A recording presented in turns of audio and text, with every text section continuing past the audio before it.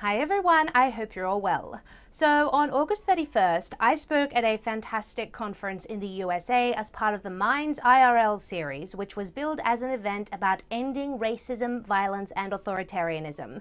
It was organized by the very cool team at MYTHICIST Milwaukee and sponsored by the one and only Tim Pool. It had an incredible lineup of panelists, including Sargon, Dankula, Lauren Chen, aka Roaming Millennial, Hunter Avalone, of course Tim Pool, and also a number of liberal and progressive speakers, including Tara Devlin, Graham Elwood, Jeff Waldorf of the Young Turks, and Daryl Davis, a black man who de-radicalized over 200 Klan members by sitting down with them and having civil discussions. That's what was so wonderful about this event. It wasn't an echo chamber. Every perspective you could think of was represented, which resulted in some really fantastic and, most importantly, entirely civil discussions. I mean, I was on a panel discussing immigration, which is a very intense topic, with Lauren Chen, who is a millennial conservative woman with quite similar views to mine, but also Tara Devlin, who's an old-school feminist and described herself to me as a raging liberal, and also a musician named Michael Rowlands, who is a genuine, bona fide social justice warrior.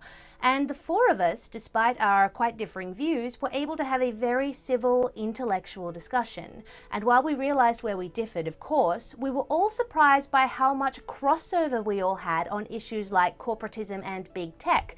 It was such a good event and made me just so optimistic that yes, there are actually people out there willing to converse. It is so important that we keep doing that to somehow de-escalate the current political tension before it turns into something more sinister. If anything is going to end racism, violence, and authoritarianism, events like Minds IRL are going to provide a solid foundation to do so. But regardless of the diversity of speakers and the fact the event was geared at, well, ending racism, violence, and authoritarianism, it still drew the ire of the far left. And even though their views were represented via people like Michael Rowlands, and even though the organizers would have allowed them to speak if they had asked, a number of far left groups still tried to shut it down via a hastily formed Twitter account called No Hate New Jersey. Given this, it is obvious the regressive left doesn't care if their views are represented in the dialogue, they just don't want the dialogue to happen in the first place. They don't want anyone who disagrees with them to have any kind of platform and are happy to lie through their teeth and misrepresent people until they are blue in the face to achieve their end goal of an authoritarian dictatorship where only a set list of opinions are allowed. So, a brief summary of what happened. The event was supposed to be held at the Broadway Theatre of Pitman in New Jersey. Now, all of that was fine with the venue until a couple of weeks before, when these far-left groups started an email and telephone harassment campaign aimed at the theatre.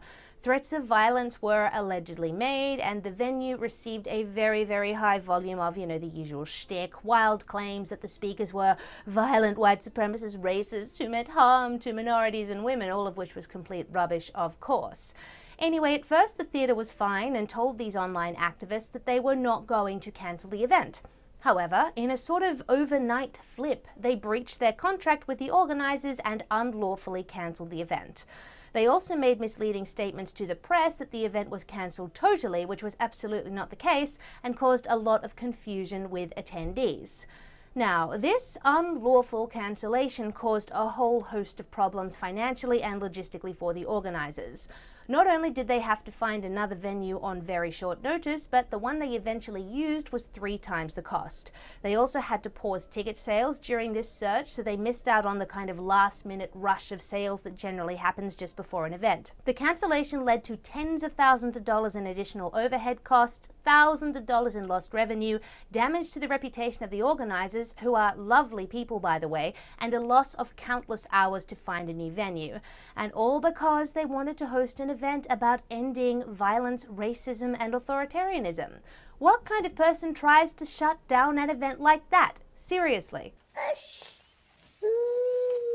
Anyway, the organizers are not taking this lying down.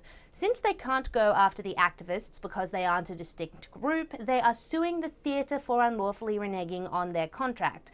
Now, this is to send a message to venues and businesses that they must not bend the knee to the far left when they make these empty threats. And trust me, they are empty threats. Contrary to the image they present, a lot of the time, these far-left online activists are actually pretty incompetent. Now, don't get me wrong, they are incredibly dangerous when they are on the streets and highly organized in large numbers, like they are in Portland and Berkeley and sometimes in Melbourne. But the group No Hate New Jersey literally only joined Twitter in August, a few weeks before the event was due to happen, and most likely consisted of about 5 people ringing and emailing under multiple identities and making themselves seem a lot bigger and more powerful than they really are. They are a bunch of liars, and the theatre should have seen through them. Evidence of this is the fact that the event's after-party venue, the Human Village Brewing Company, received a similar aggressive phone harassment campaign, but had the good sense not to cave to the pressure.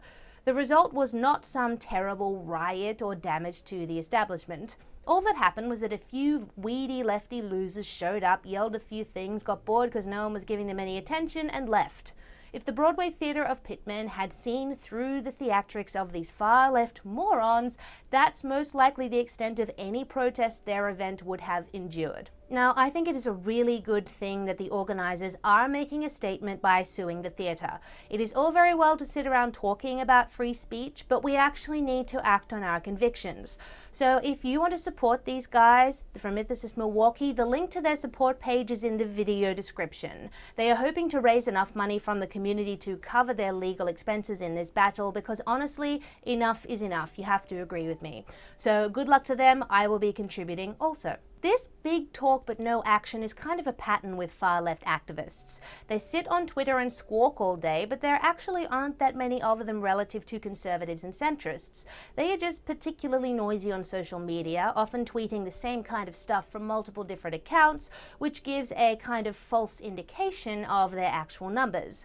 They also hoard a disproportionately large number of places in the mainstream media and in Hollywood, which gives them access to million-strong platforms. That is why they are so easily able to dictate acceptable cultural dialogue. All of which is why it infuriates me so much when businesses and venues mistake them for an accurate representation of public opinion and then capitulate to them. I'll give you another example here.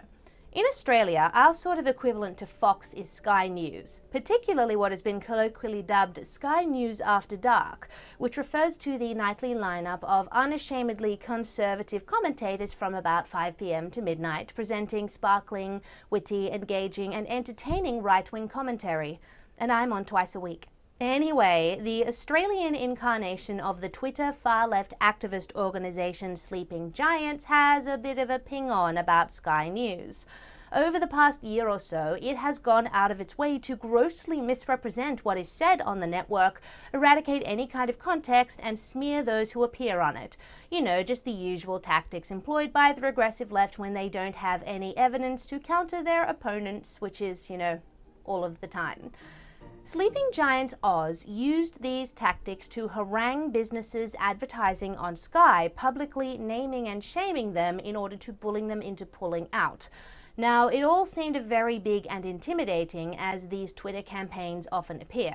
So, in February this year, Sky News decided to suss it out and did some research on the Sleeping Giants advertiser boycott campaign.